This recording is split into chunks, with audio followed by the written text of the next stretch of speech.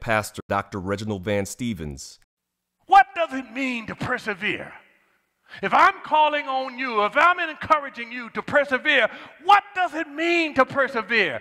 How is it possible to persevere in the faith given what we have to be faced with today? And all of us are faced with something. All of us are tempted by something. All of us the devil is trying to discourage us with something to get us to fall away from the faith. But how is it possible to do it? Regardless of whether you have ongoing hardships or the devil trying to pull you in a different direction, or by worldly standards you're comfortable and you honestly have gotten successful because you know there are all kinds of distractions. But how can I persevere, Pastor? First thing you got to be is determined to follow Christ. Don't ever estimate determination. Hold to your Christian convictions. You can do it. The devil says you can't, but yes, you can. You can hold to your Christian convictions despite all of the other kinds of things that are designed to discourage you. Even when Jesus was on earth in the flesh, there were some who were first excited about being his disciples, who eventually decided to distance themselves or fall away from him. Why? Because of the requirements of his words. Let me give you one good example. In John 6, he says, if you won't follow me, you need to eat my flesh and drink my blood. They said, oh, no.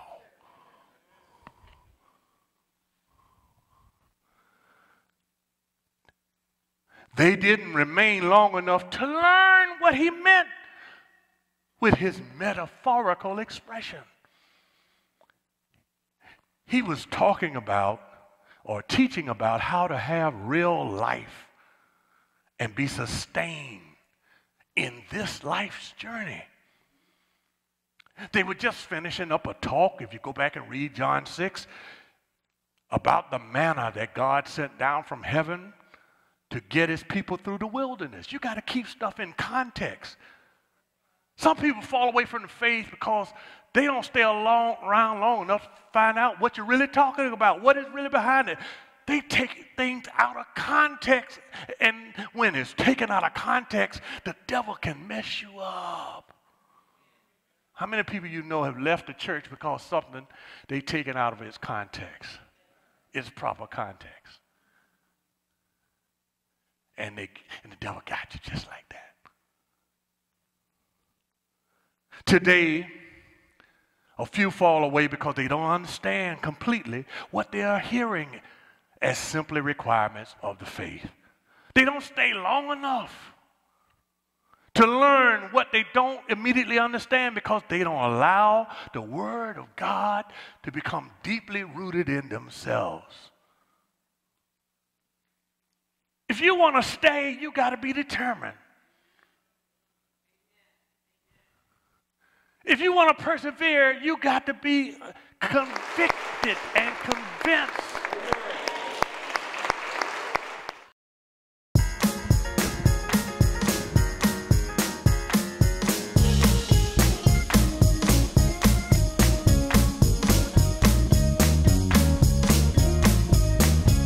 Welcome to the White Rock Baptist Church worship experience. Led by our dynamic pastor, the Reverend Dr. Reginald Van Stevens, we invite you to join us each and every Sunday as we welcome the world to Christ. If you're in Durham, North Carolina, we'd love to have you join us in person on Sundays at 9:15 a.m. for a wonderful time in worship and in the Word. At White Rock, we believe that families are strengthened and lives are transformed through service and proclamation of His gospel. Our Wednesday seasons of prayer and Bible discovery classes will empower and equip you to serve the Lord. But that's not all. We have dozens of ministries to meet the needs of White Rock members in the surrounding community. Our ministries for children, teens, women, men, and couples enrich the lives of those inside and outside the church. White Rock Ministries provide food to those in need, support those dealing with life challenges and grief, and create opportunities to discover and grow in God's collective purpose for our lives. For specific details on our ministries, prayer times, and Bible studies, please visit www.whiterockbaptistchurch.org. Thank you for spending time with us today, and we look forward to seeing you again as we persevere in the faith.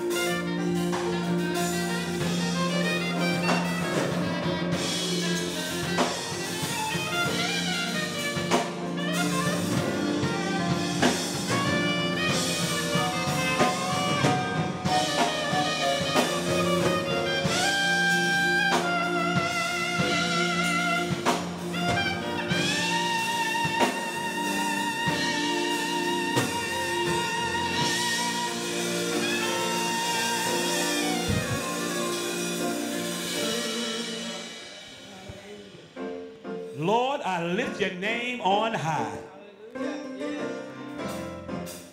Lord, I love to sing your praises. I'm so glad you're in my life. And I'm so glad you came to save us. Lord, I lift your name. Lord, I lift your name on high. Lord, I come to Lord, I love to sing your praises. I'm so glad you're in my life. Come on, White Rock, stand on your feet and give God some Sunday morning praise. Lord, I lift your name on high. Lord, I lift your name on high. Lord, I love to sing your praises. Lord, I love to sing your praises. I'm so glad you're in my life. I'm so glad you're in my life. I'm so glad you came to save us. So glad you came to save You came from heaven to earth. You came from heaven to earth to show the way from the earth to the cross.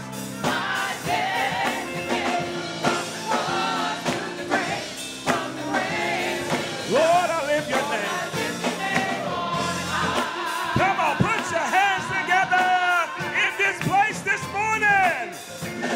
Lord, I lift your name on high.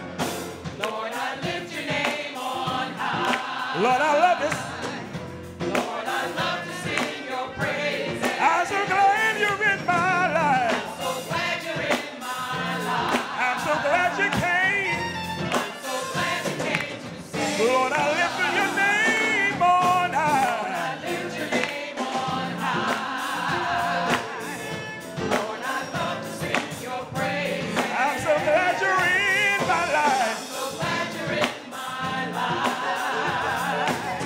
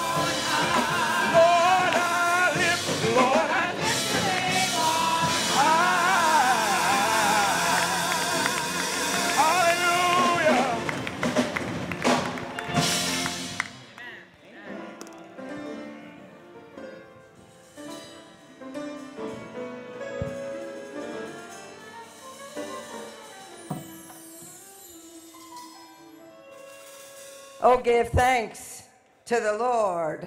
Call upon his name. Make known his deeds among the peoples. Sing to him. Sing psalms to him. Talk of all his wondrous works.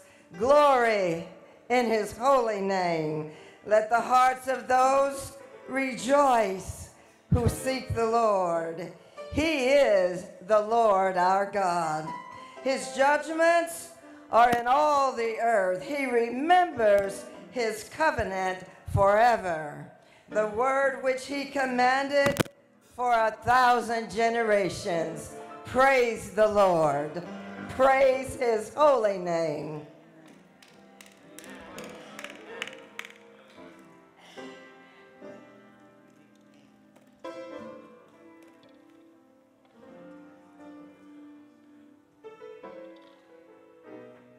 Now let us pray. Let every head be bowed and every eye closed. Dear Lord and our God, thank you for your promise to us that when 2 or 3 are gathered, you are in the midst. Lord, we welcome you among us today and celebrate the gift of life that you have lavished upon us. We ask that you open our ears so that we can hear your voice.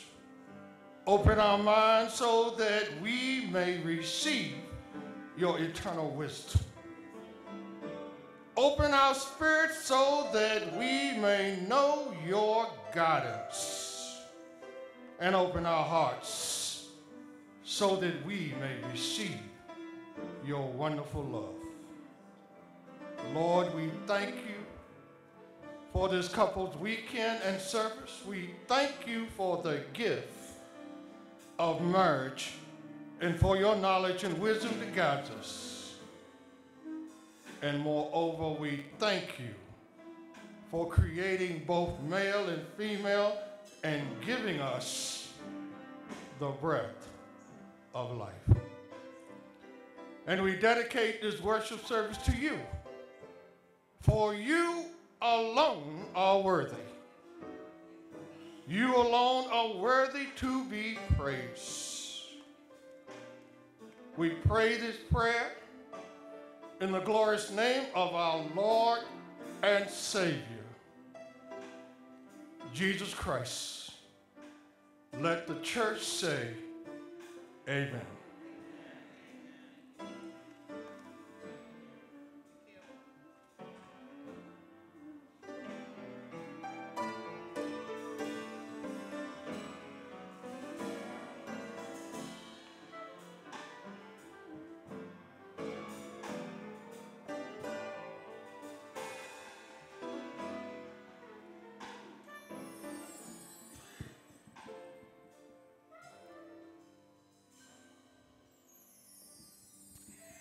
Good morning, White Rock Baptist Church.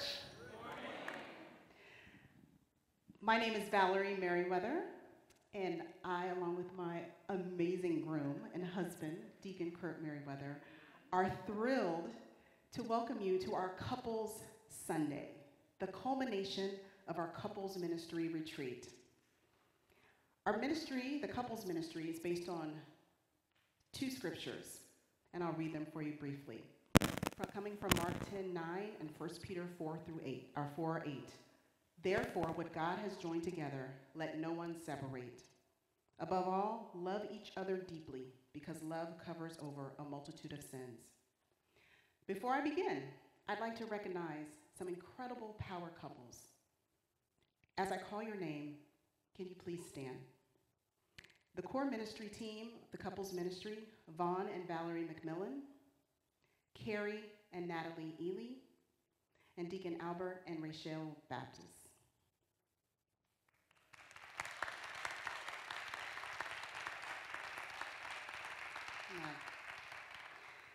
Next, I'd like to thank the hospitality ministry under the direction of Deaconess Martha Lester Harris.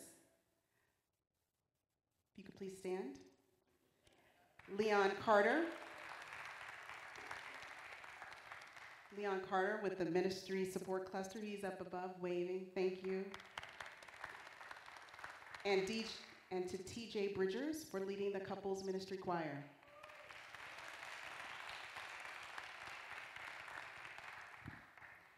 One of the best things that happened to us early in our marriage was an invitation.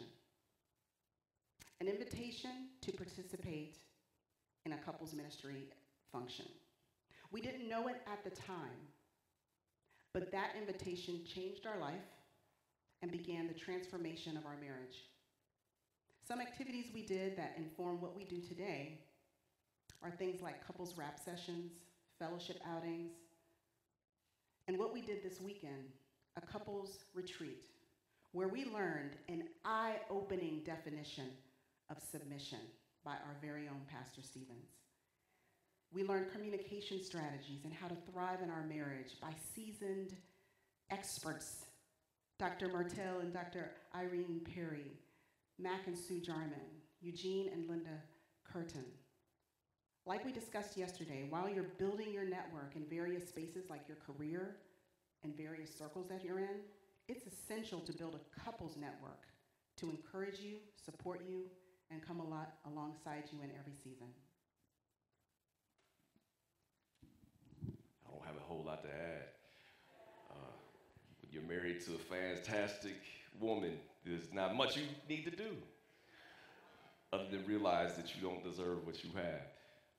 One of the things that I do want to say, though, is that in addition to what Valerie was saying about how transformational being involved in couples ministry was, family is God's idea. Marriage is God's idea. And while marriage is challenging, it can be better if you surround yourself with people who have been where you're trying to go. And if we look up here on the rostrum, if we look at the wonderful, y'all look so wonderful, by the way, in purple, in the middle here. But if you're engaged and you're looking to do the right things as you get into marriage, if you're just starting out in your marriage, if you need a tune-up, if you need a refreshment, the couples ministry can help because we had fun. We helped share some things that we didn't know about one another. And we talked about how transformational couples ministry has been in our own marriages, but also in the lives of our kids, our grandchildren. There's so much that God wants to do with our ministry. The couples ministry is an important part of the life of White Rock Baptist Church, and we just encourage you, whether it's a bowling night, a rap session, what we had this week, get involved because there's so much we want to be able to share so that we can build the church that God intends for us to build. So just want to thank you so much for all your participation. Want to invite more folks to come, and I'm excited about what God is going to do in the rest of the service. Amen.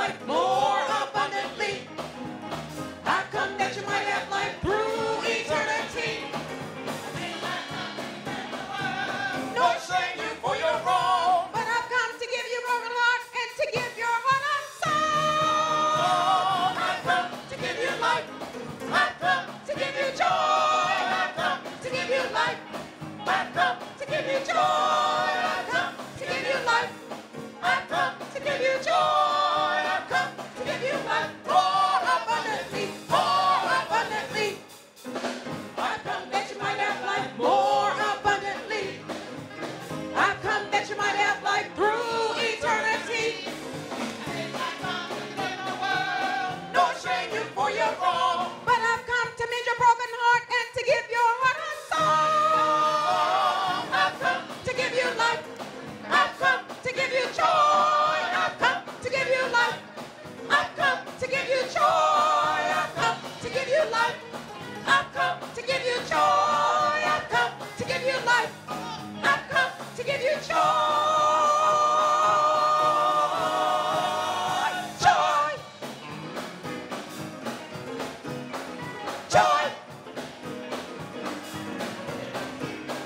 joy, joy, joy, joy, joy, joy, joy, joy, joy, joy, joy, joy, joy, joy, joy, joy,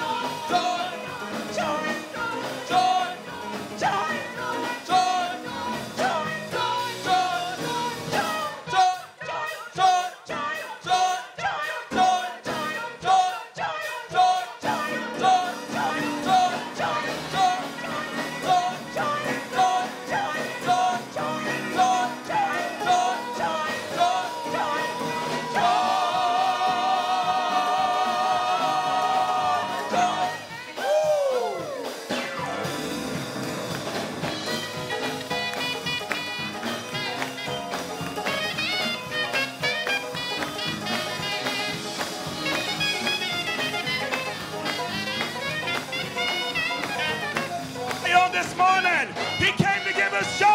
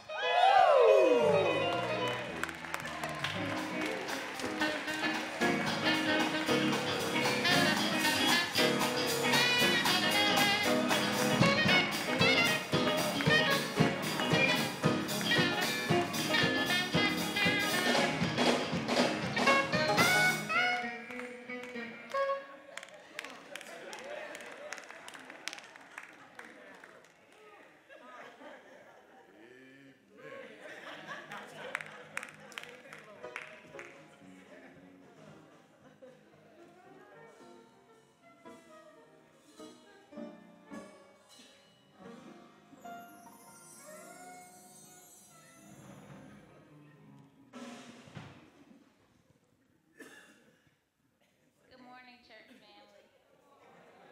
Good morning on this beautiful, rainy Sunday morning. It's beautiful, even and especially with the rain, as it brings new life. Good morning. My name is Carla Oldham, and this is my husband, Ron, and we are pleased to bring scripture and prayer this morning. I'll be reading from Genesis chapter 2, verses 21 through 24. And it reads, "And the Lord God caused a deep sleep to fall on Adam, and he slept. And he took one of his ribs and closed up the flesh in its place. Then the rib which the Lord God had taken from man, he made into woman, and he brought her to the man. And Adam said, 'This is now the bone of my bones and the flesh of my flesh. She shall be called woman, because she was taken from man. Therefore, a man shall leave his father and mother and be joined to his wife, and they shall be one flesh. Amen. Good morning. I'm going to be reading from Ephesians 5, verse 31 through 33. For this reason, a man shall leave his father and mother and be joined to his wife, and that the two shall be one flesh. This is the great mystery, but I speak concerning Christ and the church. Nevertheless, let each one of you in particular so love his own wife as himself. And let the wife see that she respects her husband. Amen. Thank God for his word. Let's go to the throne of grace. Father God, we thank you for this day. We thank you, Father God, for the example of the union between you and the church, Father God. God, we thank you for this celebration of marriage, God. Celebration of hope for tomorrow's couples. Celebration, Father God, of those that will do your will, God. God, we thank you for those that have worked diligently, God, to do your work, Father God, to stand on a hill and that others might see the light, Father God, that you have set within them. So, God, now we ask you, God, to mend any relationships, any broken hearts, Father God. Things, God, that we've struggled with our lives, Father God. We ask you, God, to lift us up right now. God, that we lose sight of ourselves, God, and that we would worship you like never before. And God, we pray for the couples, Father God, that are gathered here today, God, that the enemy will never win, will never have a ground to stand on. And God, that the union that exists between man and his wife, Father God, we just ask you to bind it in your love. That when the world doesn't understand, Father God, the light will stand through us. They will see you through us. In Jesus' name we pray. Amen.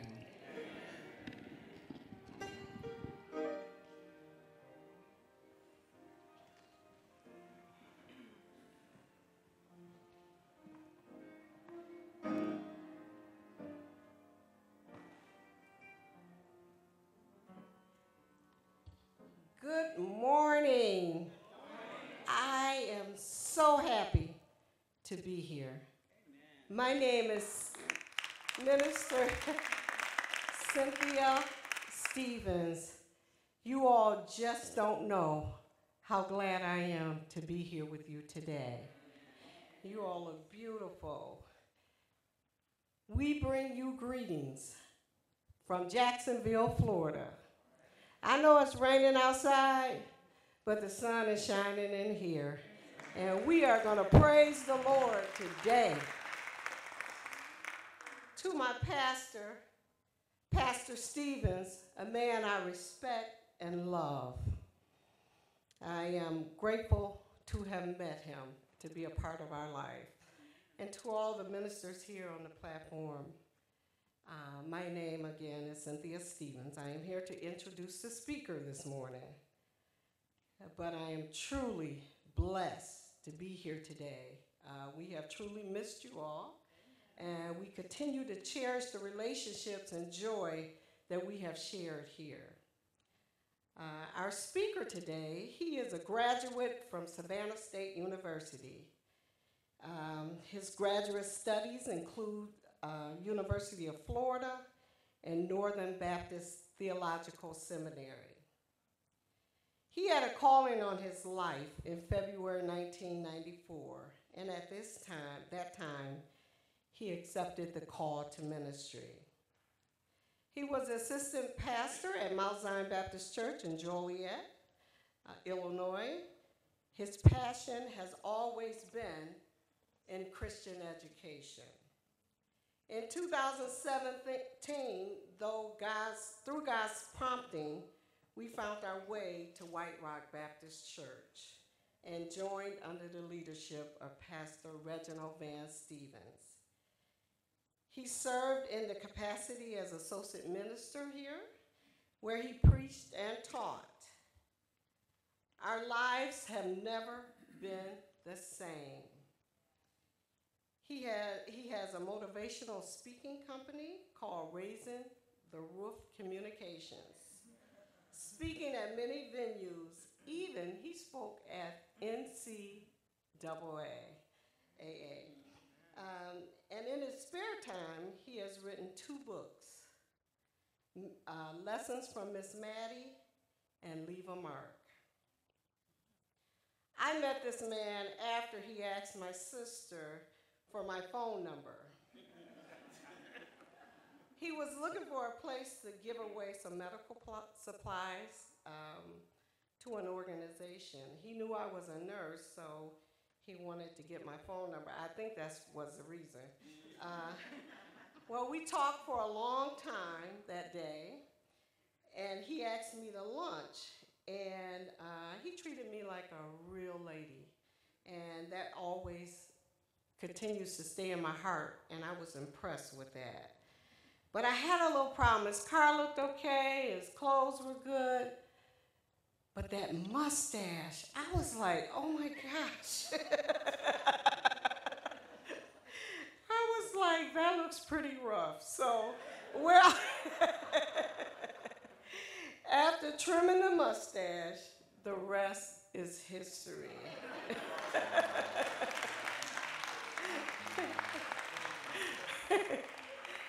We are a blended family, which has its own challenges, but thanks be to God, love prevails. We have been married for 27 years in May. Yes. He loves to travel, he loves to laugh, and spend time with family. Some of his favorite foods are boiled peanuts, watermelon, and blue crabs. We complement each other and strive to keep life exciting as we embrace each season of marriage. I introduce to some and present to others the sugar in my iced tea, my encourager, and someone I truly love. I am so proud to call him my husband, Reverend Rufus Butch Stevens. God bless you all.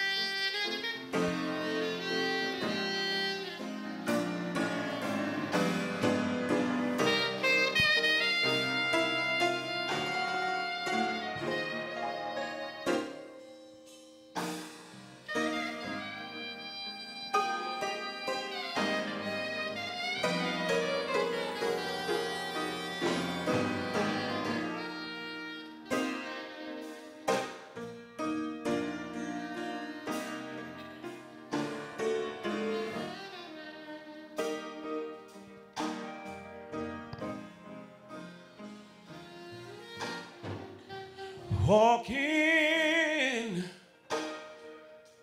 the light, beauty for light. Come where the dew drops of mercy shine bright, shine all around us by day and by night. Jesus, the light of the world. Come on, choir, help me sing. Walk in. Walk in the light. Beauty, beautiful. Beauty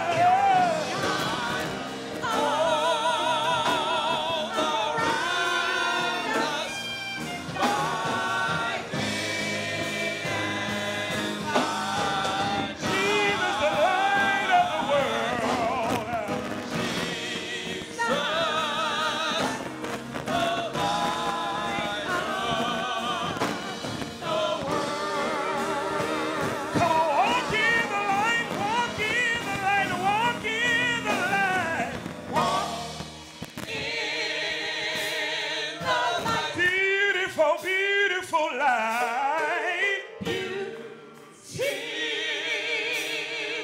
light. Come where the dewdrop.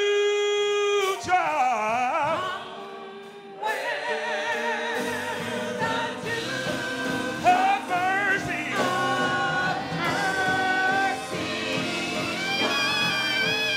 Shine all around us. By day.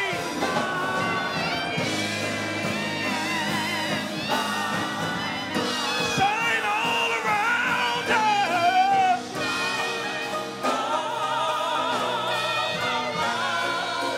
By day.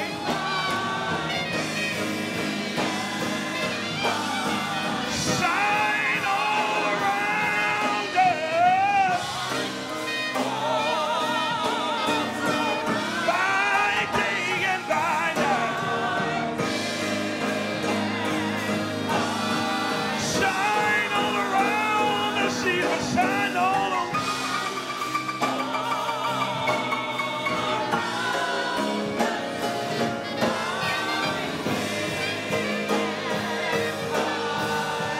Jesus, the light of the world.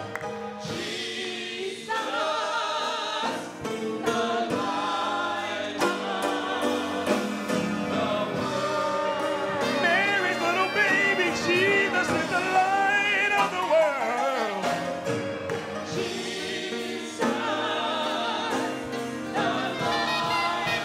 Jesus, the light of the world. Jesus, the light. Jesus, the light. The one who healed your body when you were sick. The one who raised the dead. He fed the 5,000. Jesus, the light of the world. Come on, Wagner. Jesus, the light of the world. He's the one that rose on the third day with all power in his hand. Jesus, the light.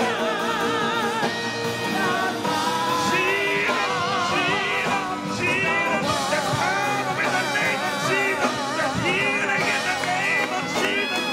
Jesus, the light. Jesus, the light of the world.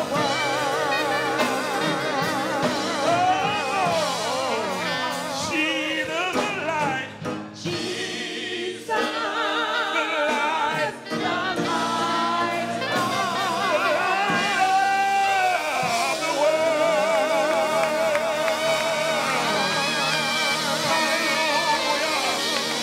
Jesus, the light of the world. Jesus, the light of the world.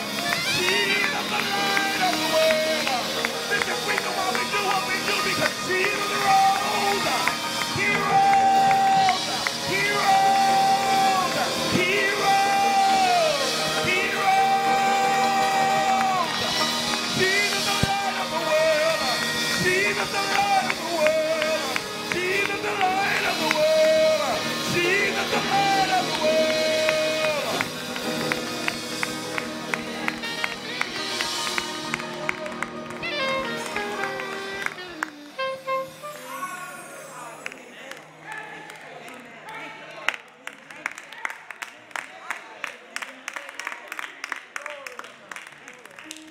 Jesus, the light of the world.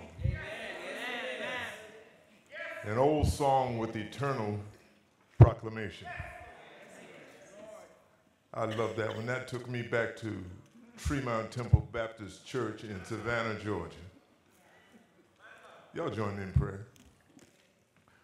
Almighty God, we come this morning, Father, and we just say thank you. Oh God, we're so privileged to come to a privileged place, Lord God, at your feet, Father. Thank you for this morning, this couple's morning, Lord God. Thank you for life itself, Lord God. Now, Lord God, this preacher is nothing without you. So against your purpose, by your power, for your pleasure, do what you're going to do today, Lord God. And it's in Jesus' name I pray. Amen. Well, good morning. My wife said some real nice things about me this morning. And I was sitting there thinking, I said, baby, there's something shiny in your future.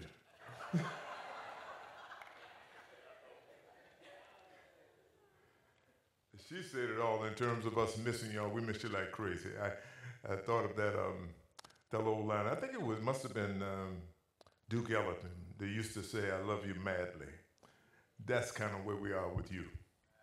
If you're just driving along one day and your ears start burning, we talk about you. And we thank you for the privilege to be here. Pastor, thank you for this opportunity to share your place of appointment, this pulpit. Thank you. I know associate ministers who have been in churches 2 years and never preached yet, so it's not an automatic. And Pastor is very free with his pulpit. I should say once you're vetted, once you know you can preach. To all of the ministers here, my brothers and sisters here who share the wonderful task of proclaiming Jesus Christ to the masses. To all of you, my Father's children, who we love so much. Well, there's about 3 or 4 of y'all, the jury's still out, but you know, I want to take a moment here and then I'll go on and lift up very high Brother Kurt and Sister Valerie Merriweather.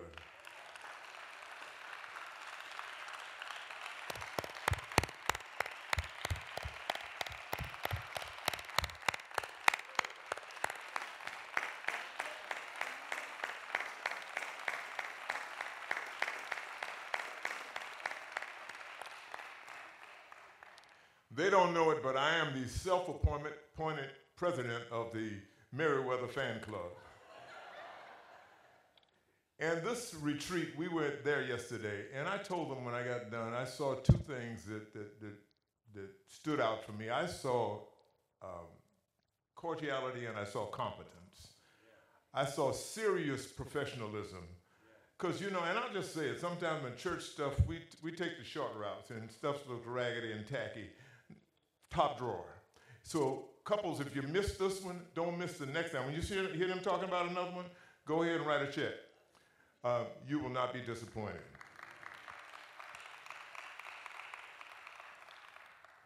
So the scripture for this morning was already read and was taken from Genesis 2:24. And it says, for this reason a man will leave his father and mother and be united to his wife, and they will become one flesh. So that in the economy of God, 1 + 1 equals 1. Oh, and that talks real good in church. That talks real good in church until he has left the bottle cap off the salad dressing and you shaking and you got stuff all over you. You ain't feeling like one then, are you?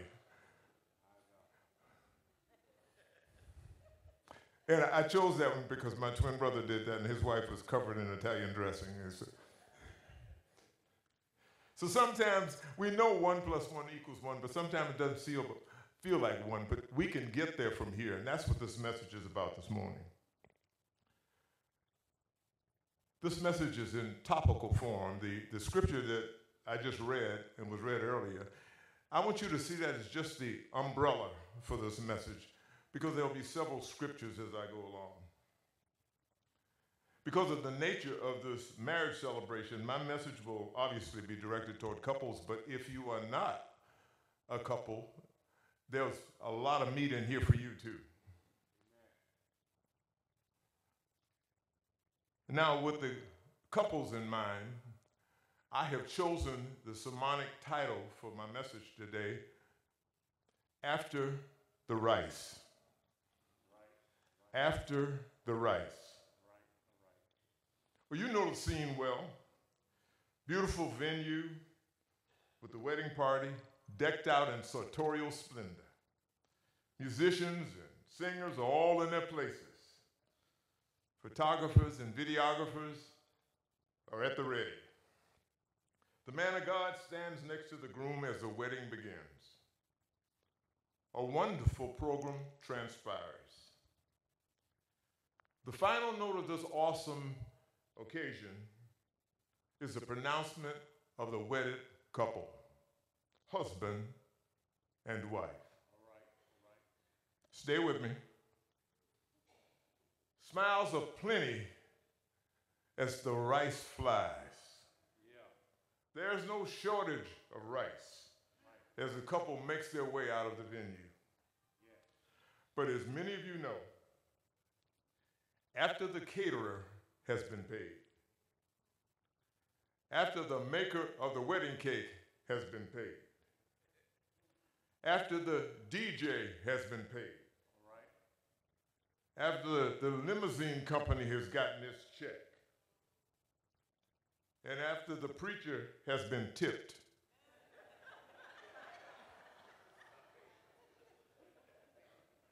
that's when marriage begins. Oh, you know what I'm talking about.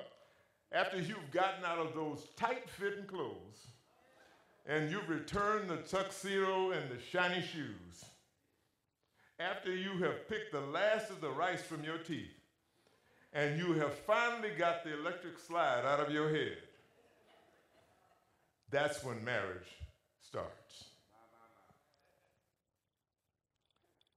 From that point on, it becomes a day-to-day measure of your commitment to one another. This message seeks to celebrate both your unions and your ongoing commitments to one another. It also seeks to highlight some significant areas in your relationship. And I want to finish up my message today by talking to some of you would-be married folks who've got marriage in view. You ain't there, but you can see it from there. This morning, I want to address what I believe to be 3 significant areas of marriage lives that are critical to the success of a marriage. They are not exhaustive, but there are 3 that I chose. The first one is communication. Where's the mystery, right? When asked about the most important thing in marriage, communication always places near the top. This is probably the most important component of a relationship. Communication means being able to express your thoughts and feelings, needs, and desires to your partner, and also being able to hear from them about the same thing. Yeah. Now, the Bible is real clear about how we ought to communicate with one another. The tool that we communicate with the most is that ever faithful tongue. And James got a lot to say about the tongue. Oh, yeah. James 3:5 talks about this irrepressible tongue. He says the tongue is a small part of the body, but it makes great boasts. Yeah. 3:6 goes on to say that the tongue is also a fire, a whirl of evil among the parts of the body.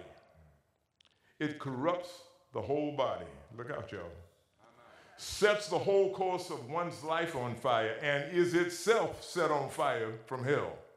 How about that? This message makes an especially strong case for married believers. So consider these perspectives. First of all, for married folks, we are union in marriage. We went before the preacher, said I do, we are married. Yeah. Secondly, we have a union in faith. We've accepted Jesus Christ as our Savior. We are, thirdly, joint heirs with our Savior, Jesus Christ.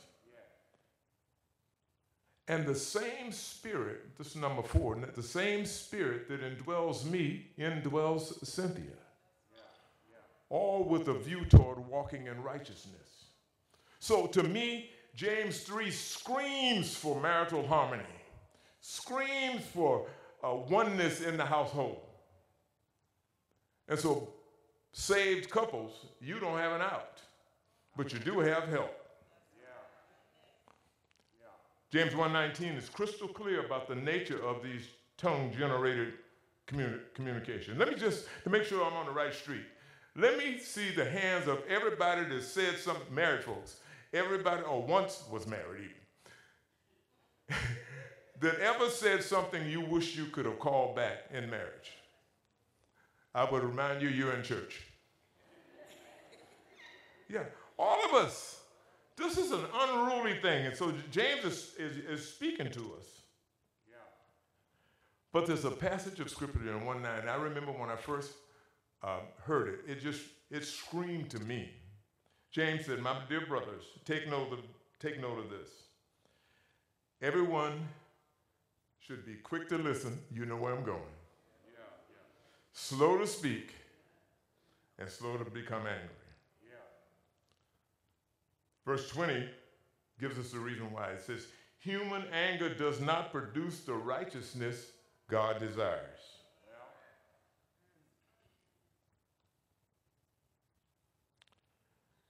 Let me give you a further note to you would-be communicators.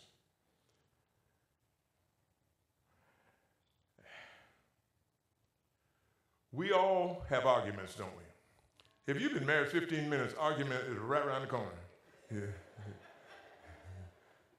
It is what it is. We're two different people. We have different agendas and all that kind of stuff. But I would say to you, and I heard a story, I think I shared it here one time, but I want to share it again today. When you got an argument, make sure when it's over, it's over. Make sure it's over. And so you nod your head, but let me share a story with you, and maybe it'll underscore what I'm saying to you. Story is told about an old lady that got arrested for shoplifting.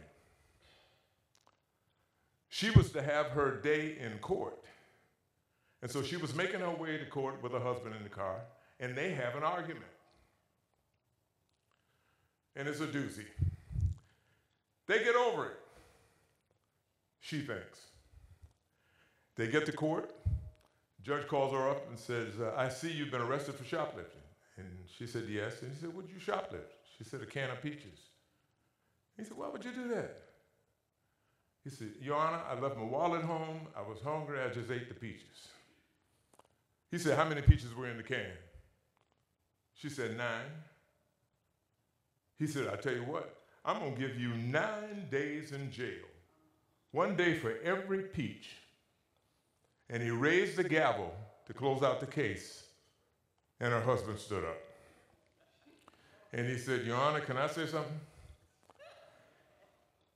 And she said, the judge said, what do you have to add? He said, she took a can of peas too.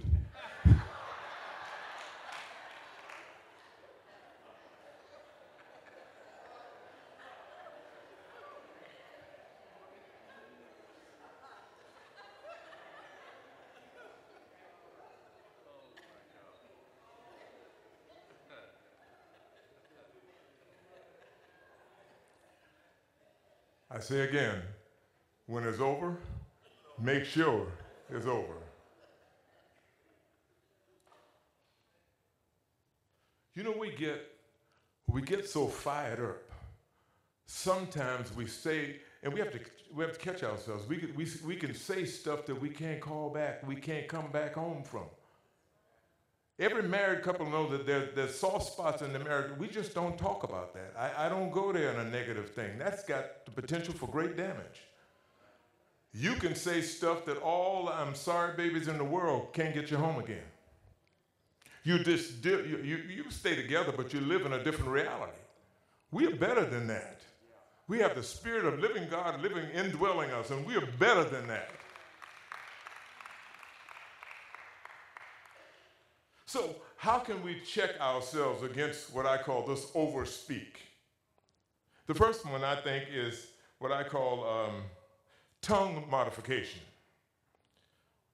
Proverbs 15:1a says, a gentle answer turns away wrath. You ain't got to give as good as you get. No, you didn't say that. Now furniture is moving in the house. A gentle answer turns away wrath. Anybody ever did that? Gave somebody better than they gave you, and you watched them shift, their whole personality shift? Well, 9 of y'all did it. The other thing that I would suggest that you do is to become others-oriented. And that's what Philippians 2, 3, and 4 talks about. says, do nothing out of selfish ambition or vain conceit.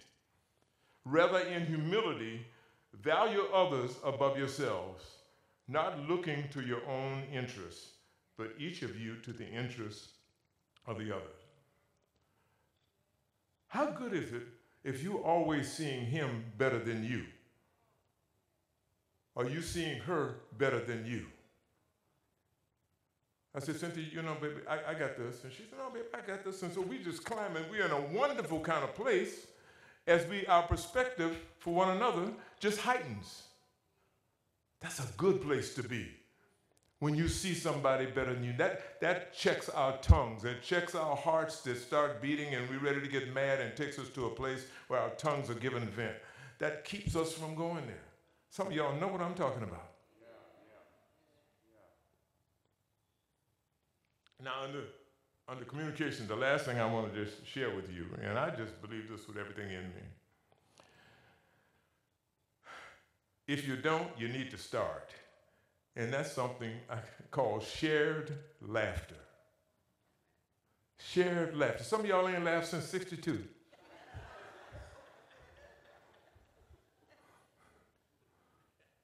There is value in laughter. Somebody says the shortest distance between married folks is laughter. Anybody ever been arguing and you don't realize how silly the argument is and both of y'all start laughing? If you can't find nothing to laugh about, go get some. I got on YouTube, I have found, it's called Dry Bar. And they have stand-up comedians with clean comedy. And so I go, when I want to laugh, we go get a laugh. Cynthia and I have stuff right now, and I won't say it because y'all have to help her upstairs. She'll be laughing so hard. But we have things in our life that if I mention to her right now, she will turn red back there and start laughing. Shared laughter. It's like a vitamin every day. Find something to laugh about. Life ain't that serious.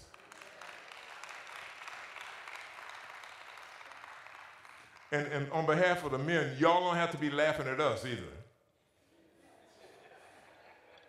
Baby, I know you ain't wearing them sandals and them athletic socks out by the church.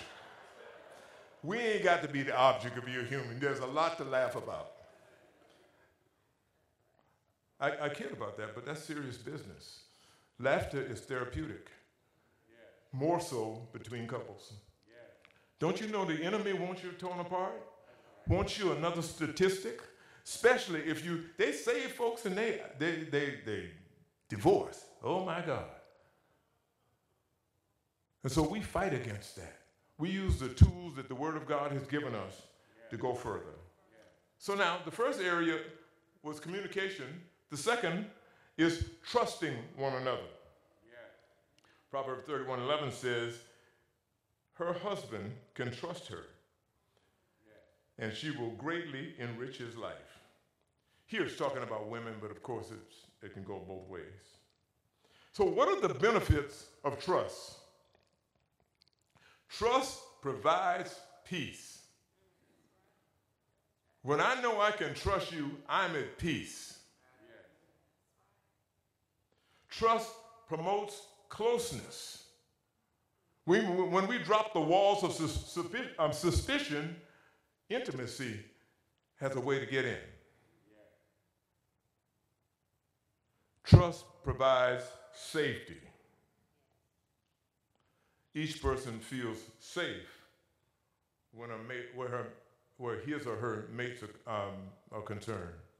I have a real good friend.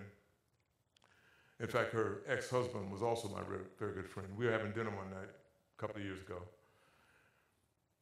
And she said, Rufus, it got so bad that I would put my check in the bank on Thursday, go pick up Friday morning, go to pick up for 40, 50 bucks, cash in my pocket, and be told I was overdrawn.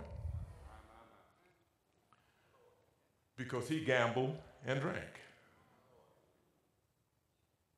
Trust, critically important. So how is trust manifested in a marriage? How does trust play out? Well, first of all, trust shows itself as being accountable. Somebody who's trustworthy is also accountable. Cynthia, I blew it. Rufus, who did this? Ain't but two of us living in the house. I guess it was me.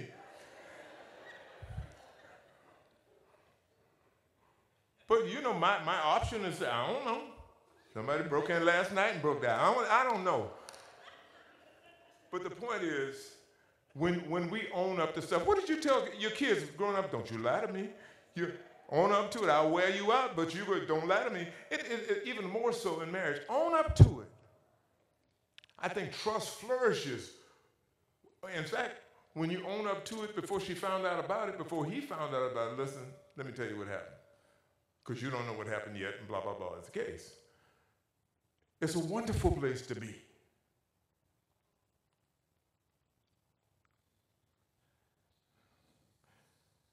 Trust also builds respect between one another.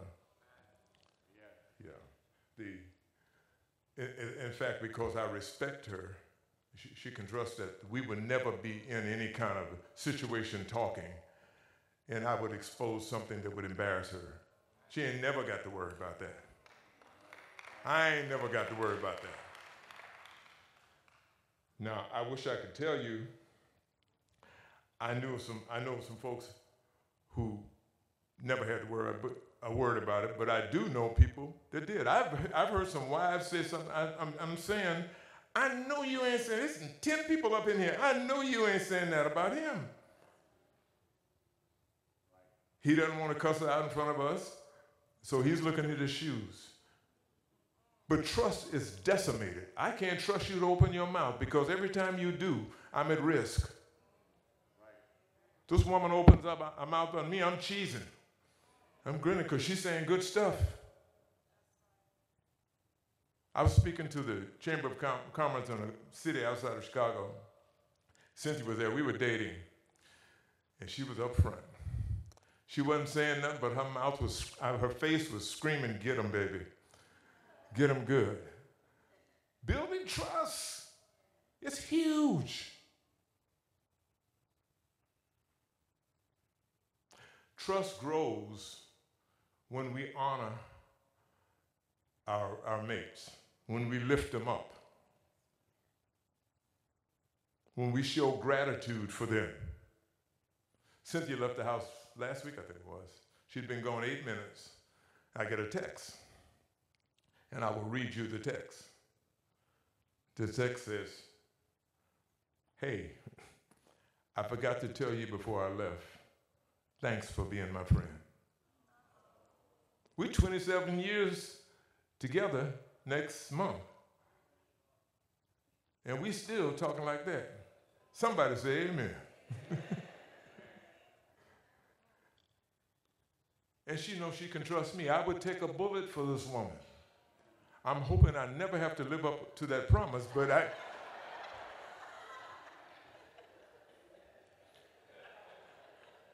And brothers, y'all can thank me too, because I know y'all feel the same way. You take a bullet for her, but baby, don't call me on it. I had, in preparing this message, I have a friend. Just a cool guy. We've been friends now about 2 years. I met him in church back in Illinois. And he has an assignment at an executive hotel in Delhi, India. And I tell him all the time, I say, God bless you. And he said, man, ain't he blessing. But he and his wife, they're from New Orleans, and they're very close. And she had a birthday, and so he lifted her up on Facebook. And I want to read you his post. His name is Greg Jones. His wife's name is Tangi. They're from New Orleans. And Greg said, good morning, Facebook family and friends. Please join me in wishing my beautiful, talented, loving, caring, and did I say amazingly beautiful wife a happy birthday. You're not just my wife. You're not just the mother of my kids. You're not just my bright light. You are my wish come true. You are what motivates and encourages me to be my best. I wish you happiness, love, joy, and pray that the Lord continues to allow you to be a blessing for many years to come. And what I like about that is that any of us can write a note to our mate, but he put it out there. He put it on Front Street, as y'all say. Everybody knew that he was crazy about Tangi. And Tangy knew that he done told everybody that he's crazy about Tangy. That speaks volumes in the relationship. It builds trust. I don't worry about her. I know I'm always built up. We had we joined a new church. It was a while after we left here, and we were in a church. But we, in a Sunday school class, and I liked teaching, but I didn't have an opportunity. So we attended this Sunday school class, and after class was over, somebody came over. One of the teachers came over and shook our hands and all. And we thanked the guy for class and everything else. My wife, in the next breath, said, "My husband is a great teacher." Guess who got a phone call 2 weeks later from the same guy saying, "You know, I'd like to have you teach." There have been people that I was at odds with. Guy up the street, I ain't speaking to him, he ain't speaking to me. Cynthia spoke to him, now everybody's speaking. Trust, wonderful place to be. So we talked about communication, talked about trust between one another. And I'm going to close out with talking about trusting God for each other. Oh, yeah. And when you talk about that, to me, the one word that just screams out to me is prayer. Prayer. Praying to God for your mate. Ephesians 6:18 encourages us by saying, "And pray in the Spirit on all occasions with all kinds of prayers and requests." We should be in constant prayer for our spouses. Pray prayers of gratitude for such a wonderful spouse. I could have done a lot worse. Some of y'all too. Pray that your husband or wife will anchor their faith, will they grow in their faith walk with God. Pray that your love would grow. Well, we've been together 25 years. I told her I love her back in 92. No, pray that your love would grow. I'm going to park the car a second because I see some people, I'm an incurable romantic. I see some guys get out the car. They half a block away. Wife ain't even left the car yet. She could have been hijacked to Cuba. He wouldn't have known until he looked back. I mean, this is her.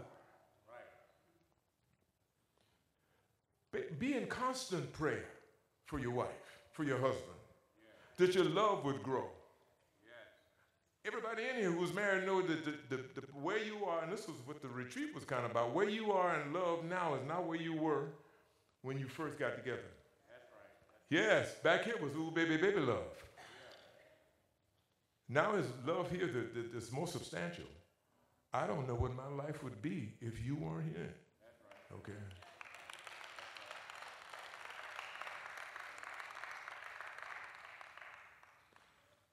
Pray that God would be in the struggles.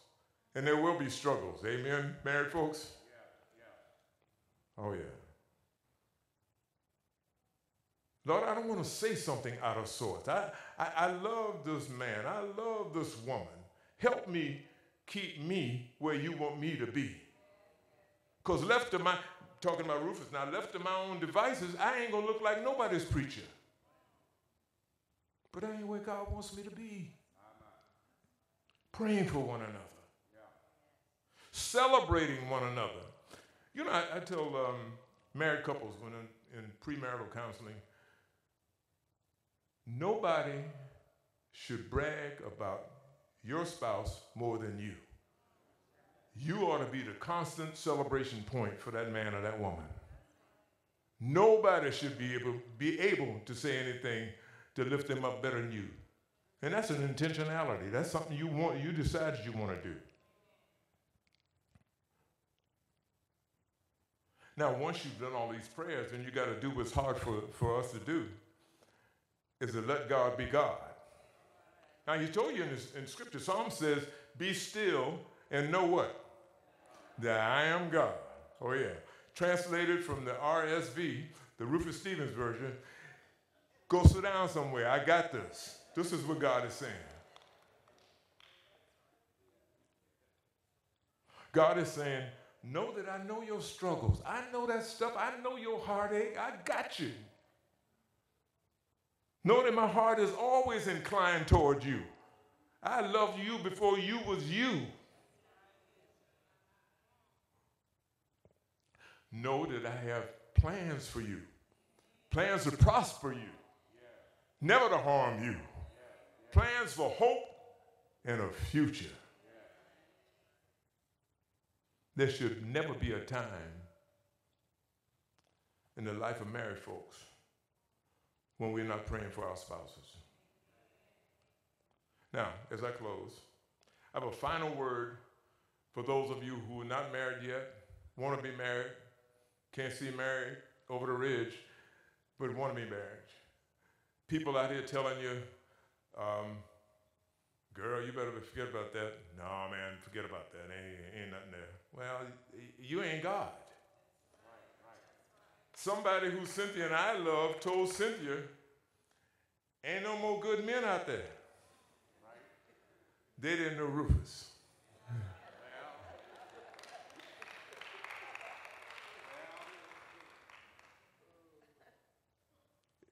People just pump poison. They don't want to see you happy. You say, it's okay for me to want a nice guy, a nice woman. It's okay. That's right. But you're so busy pumping poison, you can't applaud me. Let me share this story with you, and it's the last story of the morning. It's a story that's close to me, and I asked the person before I'm sharing it with you if I could share it. You know, you look at some people's lives and you think, well, that's it for them. Well, I have a sister, her name is Laverne. She was here years ago. And Laverne she's one sister and 4 brothers, so she was the centerpiece of our siblingry. And Laverne hadn't been married. And then she got married, and it was an awful marriage. Awful marriage. I remember talking to her one summer, and I wasn't sure I would ever talk to her again. It was that kind of awful. Had no children, but watch how God works. She goes on, she said, well, you know what? I ain't never doing this again. She got out of it, I ain't never doing this. What was going on with her life? Well, I don't want to tell you the whole story because it takes too long, but anyway, the long and short of it is, we have an aunt that lives in South Florida, and my sister used to visit her all the time. Across the street was a family that my aunt was friends with, and my sister got to meet them all. Well, the lady of that house had cancer, and she was dying. My sister was taking care of my mother at the time, who was near death. And one day, the lady of that house called my sister and her husband to her bedside and said, I'm dying, and he's a good man, and he's gonna need a wife. Your mother's dying, you're gonna need a husband. And she functionally put them together. It got better. My sister got married. I have 3 brothers. Each one of my brothers brought my sister a third of the way down the aisle to me, and I officiated the wedding. I was telling somebody she was a mess by the time she got down there. She never had any children. The man she married had a daughter who was on crack, had a baby who was a crack baby. So when her husband came, granddaddy, he brought a little girl who would become my sister's daughter at age 7. She grows up, goes to college, honor student, married a serious Navy man who's in the service, and they live in Hampton, Virginia. And they have, seriously on fire for Christ. They have 6 children. Amazing. I think they might be 30, but the point is that, and if you talk to my sister, if you met my sister this morning, just, relax, because she's going to show you every grandchild picture she got. But the whole point of the story, she wasn't supposed to be married again, right? She said, I ain't marrying again. So those of you who hear from these poison pumpers, just discount them. Let God in this, God's running this thing. He say, I know the plans I have for you.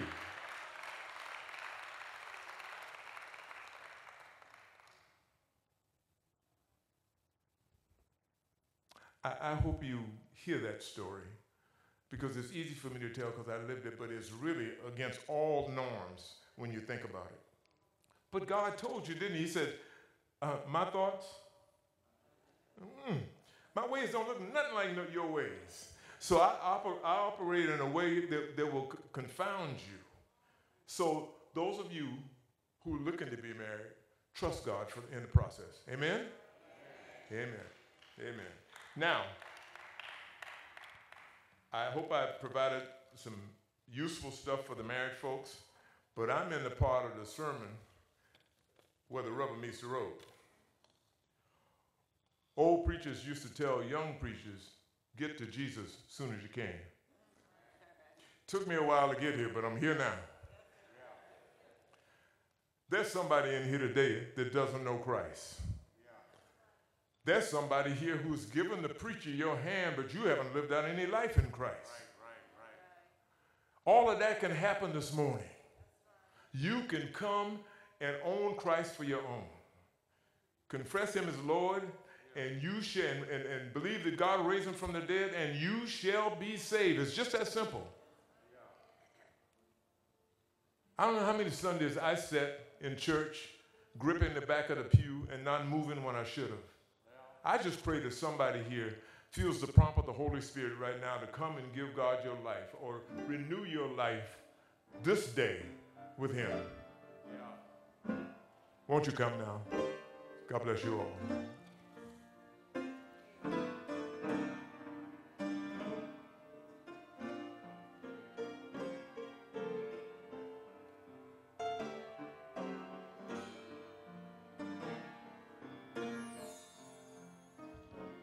Let's give God the praise for the message we heard from the preacher this morning.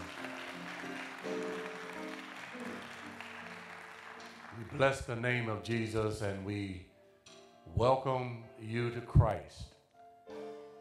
If you are in attendance today and you've never received the Lord Jesus as your Savior, we want you to allow the Holy Spirit to move you out from those pews and unite with us, the body of Christ. And you need a church home, and we invite you to come. This is the time to do it. We want you to come, give your life to Christ, unite with this congregation. And if you're listening by way of stream, we want you to know that you too are welcome to become a part of this very, very serious ministry here at White Rock Baptist Church here in Durham, North Carolina. All you need to do is give us a call. But the door of this church are always open at all times for anyone who wants to come to Christ. Not just in this moment, but always the doors are open to you. Come on, choir. Come on, choir. I love you. I love you. I love you, Lord, today. Because you care for me such a special way. In such a special way. That's why I praise you. I praise you. I lift you up.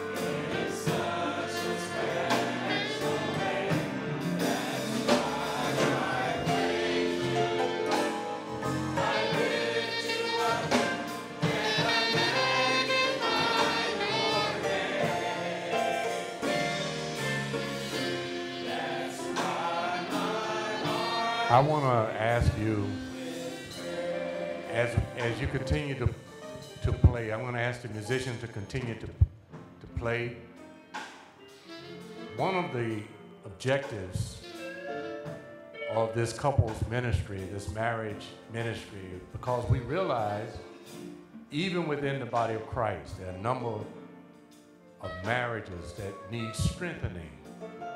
You know, one of the things we say in our goal statement of White Rock Baptist Church, exalt the name of Jesus Christ through our worship and our strengthening of families. And we know that there are several of us who need strengthening in our marriage. We know there are couples that need healing. We need to bring our spouses to Christ. We need to bring our spouses to worship with us, to sit with us, even just to hold our hands in worship. And allow Christ to take hold of our home life. So I'm going to ask you to bow your heads with me as we pray all together. God, we thank you for this weekend of celebrating marriage here in the White Rock Baptist Church. We thank you for all of these wonderful couples that are representative within this body of Christ. The wonderful blessings that you placed in their homes and in their hearts. We thank you for blessing their children, the grandchildren. And now, God, we know that there are still among us marriages that need strengthening. In fact, all of our marriages need strengthening, but some more than others. Our prayer to you today is that you help these relationships among us that need your presence and your strength. Spouses that need to be closer together. The reigniting of love and trust. The need for communication, the need to trust you in all things. Now move upon spouses to begin a fresh walk with you. Help them see the value of worshiping you together in this place. To hold hands together, to smile together, to laugh together, to share again the intimacy of being pure in Christ. We thank you for the blessings of security, stability, and love. We know that all things are possible with you. So we want to thank you in advance for the marvelous way that you'll move in homes and in hearts. Thank you for this preacher, this man of God, his spouse along his side, all these who are gathered here in this place. Thank you for my wife, my companion. Thank you for all these couples who are here today. Bless them even more than before. In Jesus' name, let's say together, amen. I love you. Come on, everybody. I love you.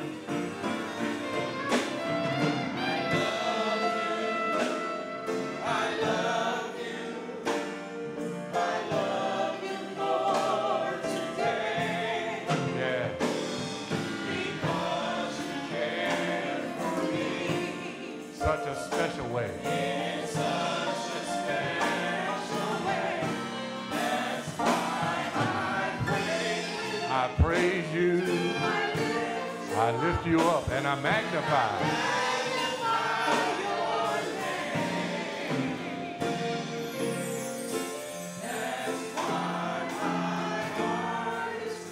Filled with praise. Let's put our hands together and give God the praise. Amen. Amen.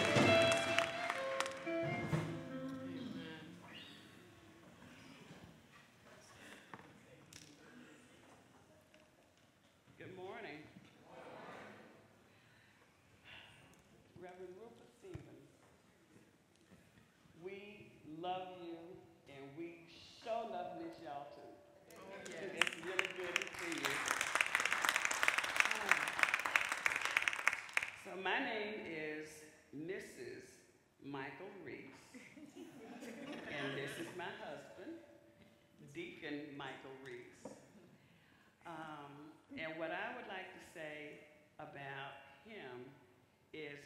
my sanctuary.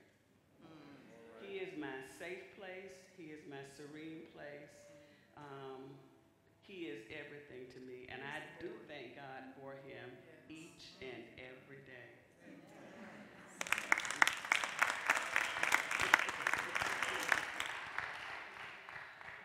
So we're before you now because we would like to encourage you to trust God. We would like to really tell you you need to be obedient to God and trust him and pay your tithes and your offerings, okay? The Lord does not require that we do much of anything, but he does require that we trust him, and he requires that we are obedient. And the word does tell us that we should bring the whole tithe into his storehouse so that there would be meat in his house for everybody. That means that we all do our share, pay our 10%, or at least our 10%, then there's going to be enough for everybody. Okay, so there are multiple ways that you can give. We can go online and pay through your bank or credit union. You can use PayPal. You can mail your contribution to the church. The address is 3400 Fayetteville Street, Durham, 27707. You can stop by during office hours and drop your offering off. You can call the church and ask for a trustee to come by and pick it up. You can use the Givelify app. And then, of course, we have the baskets seated up here for you to bring your offering if you are in worship this morning. Okay, so you know how when you know something and you tell somebody something that's like something good, you know, ladies, we know of a good sale. Once I found out that Harris Teeter had big shrimp on sale for $5 or $10, and I called Camilla and I said, Camilla, Harris Teeter got shrimp on sale for $10. That's how this is about how I feel about telling you you need to pay your tithes. It's a good thing, okay? This month, we are observing Pastor's 29th anniversary. And we've got the basket up front. It's here. It's been up front all month. It'll be here through next Sunday. So you can also show Pastor how much we love and appreciate him for his years of dedication to us by bringing a card, a love offering, or whatever you desire, and place it in the basket. So now my good husband will offer a prayer. We're going to pray. Will you bow with me, please? Blessed Lord, our God, our Father, we do thank you. We ask, Lord, that we're able to walk in the light, the beautiful light, your light, Lord God. Only you, Father, can take one man and one woman and make one person. Amen. Only you, Lord God, can take a body of people and make them your church. Only you, Lord God, can ask for 10% from that body and build a building like this. So we're thanking you today, Lord God, for who you are and who you have always been. We ask that you bless everything that you have given us, and bless that 10%, Lord, that you even asked long ago of Abel and Cain. You're still today only asking 10%. Help us, Lord God, to give that 10% cheerfully, with a smile on our face. Help us, Lord God, to be about your business and your business only. We love you, Father. We thank you. And we're going to glorify your holy and your heavenly name. For it's in that name, the holy name of Jesus, we pray. Amen. Amen. Amen. Amen. And amen.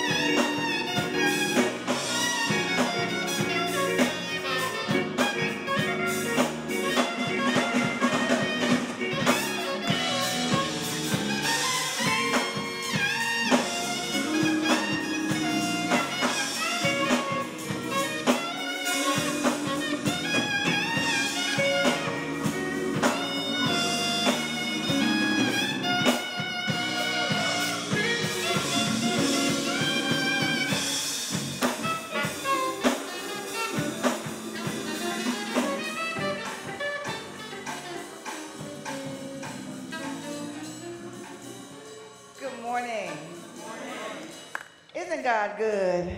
Amen. And just smile at your neighbor and say, especially today. Especially today, God is good. Amen. Especially today. We thank God for the word that we received on today from, amen, Reverend Rufus Stevens. What a wonderful word. A word that can not only be applied to marriage, but to other relationships. Amen. We need to learn how to talk to one another, to everyone, and to trust others. Amen. And that will be pleasing to God. It's so good to be here and to be amongst other couples, and especially with my suntan Superman standing by my side. Hallelujah. Amen. What a privilege. What a privilege. It's a blessed day. And every day, we honor one another and couples. And certainly we learn, we're continuing to learn from one another. In our marriage, that will be 5 years next month. Isn't that great? Yeah. So we are blessing the Lord for this day and for all of you whom we get to see your smiling faces. And we want to make sure that we let the couples know that there's a special little gift item for you in the fellowship hall after worship. So don't scurry out yet. Make sure that you head downstairs to just get a little something that was prepared by the Merriweathers and the marriage ministry. And we thank God for them once again. What a wonderful weekend. What a wonderful, wonderful opportunity to bless the couples. Amen. I think that's it all for me. And Pastor Stevens will take the rest. Pastor. Did you have anything else? Okay. I'm going to ask the planning committee of couples ministries, please stand. All of you involved in the planning of couples weekend, please stand. Give them a great hand. Hasn't it been a great weekend? Thank you so much. Let's stand. Let the church say amen. God has spoken. Let the church say amen. Come on, everybody. Oh, let the church say amen. Let the church say amen. God has spoken. Let the church say amen. And now, may the grace of God, who is our divine creator, and the love of Jesus, who is the Christ and our Savior, and the abiding presence of his Holy Spirit go with us to bless us. Bless us with his protection. Bless us with his prosperity. And bless us with his peace, now and evermore. And let the church say amen.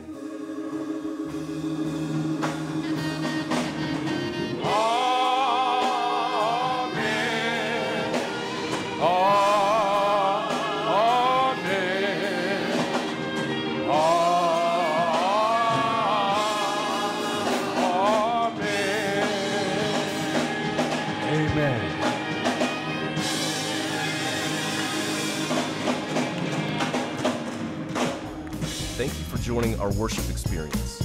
We look forward to seeing you again online next Sunday or in person at 9:15 in our sanctuary at 3400 Fayetteville Street, Durham, North Carolina.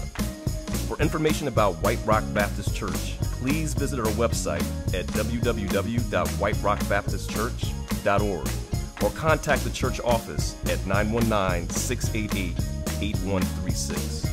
Until next time, may Christ Jesus continue to bless you and keep you until we meet again.